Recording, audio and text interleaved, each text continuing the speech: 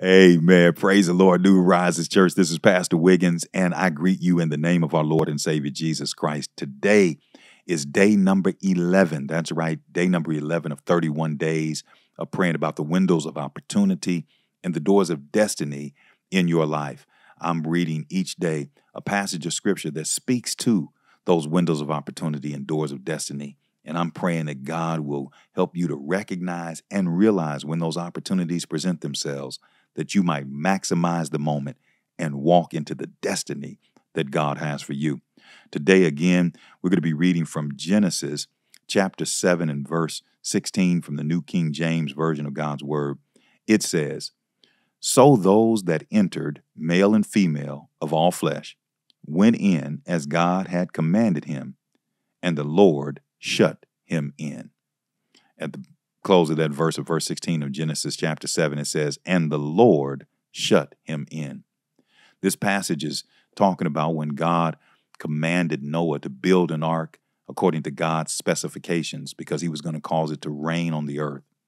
And when God gave Noah those instructions, he built the ark, and God gave him instruction as to who was to inhabit the ark. And as those animals came in, and Noah's family came in, and finally Noah came into that ark, the Bible says that there was a door on the ark, and the Lord himself shut Noah, his family, and the animals on the ark.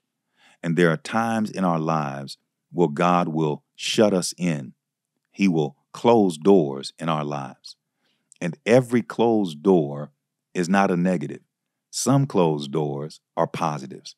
And that's what we want to pray about today, that we will want to thank God for closing some doors in our lives, for shutting us in, for closing us in, to help us to make it through the storms of life, to help us make it through what's coming up next in life. So let's thank God today for closing doors in our lives. Amen.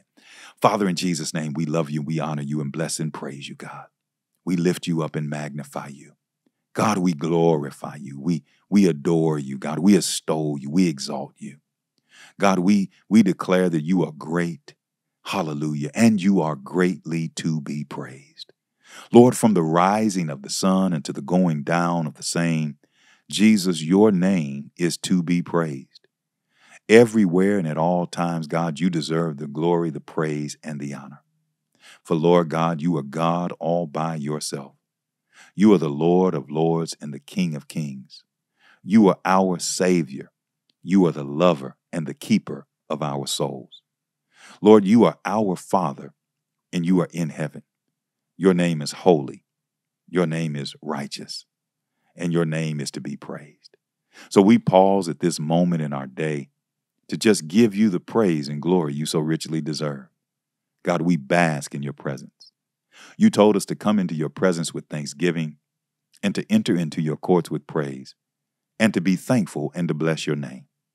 So God, we set aside our cares and concerns for today, and we just thank and bless you and praise you for who you are and what you mean to each one of us in our lives. Lord, you told us to love you with all of our heart, all of our mind, and all of our soul.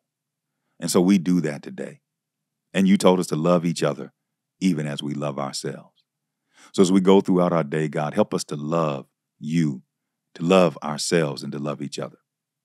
And Lord, we thank you today, according to Genesis chapter 7 and 16, that you use opportunities to close doors in our lives. And sometimes, Lord, we've had doors closed in our face. Sometimes, Lord, we've had doors closed around us. Sometimes we've had doors closed behind us. And sometimes, Lord, those doors closing have not felt good. But like Noah, Lord, sometimes you close doors to protect us. Sometimes you close doors to secure us. Sometimes you close doors to keep us safe from the storms of life. And so, Lord God, today we thank you for closed doors. We thank you for closing doors. Lord, we thank you for closing doors on relationships that meant us harm and that did not mean us any good. Lord, we have the faith today to thank you for closing doors on business opportunities and job opportunities that had storms coming and we didn't see it coming, and you closed the door to protect us from the storms. Lord, we thank you for closed doors and opportunities that we thought should have been open, but you decided it was time for them to close.